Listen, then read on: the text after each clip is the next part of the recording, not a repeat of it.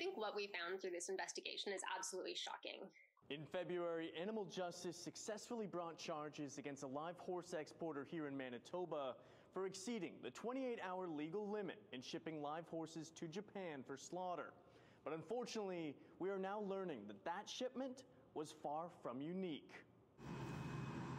Working alongside Japanese animal protection group Life Investigation Agency, Animal Justice tracked 4 shipments of horses leaving Edmonton in May and June of this year, providing a never-before-seen insight into what these animals endure before they are fattened, slaughtered, and eaten as a raw delicacy.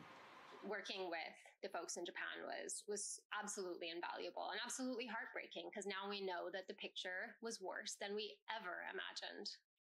There are no words to express how deeply sad I felt.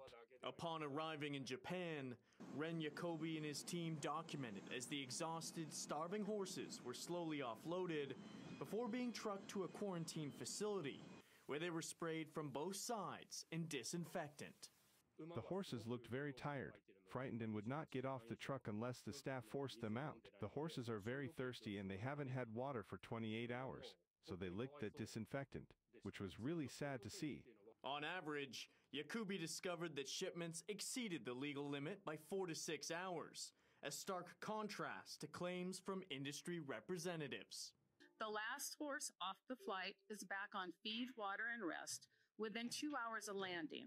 My impression was that the Canadian law of 28 hours was well exceeded every time. Based on their investigation, Animal Justice has determined that all of the shipments from Winnipeg in the past 7 months appear to have breached the 28-hour limit, as did 60% of shipments from Edmonton, which is why they have lodged a complaint with the Canadian Food Inspection Agency to put a halt to all of the shipments until they can guarantee that those involved will comply with the law. It's hard to imagine any other industry saying, well, 60% or 40% of the time we can comply with the law, so continue to let us operate. That just wouldn't fly in any other context. Bill C-355, which would ban the air export of Canadian horses for slaughter, cleared the House of Commons in May and now awaits approval by the Senate.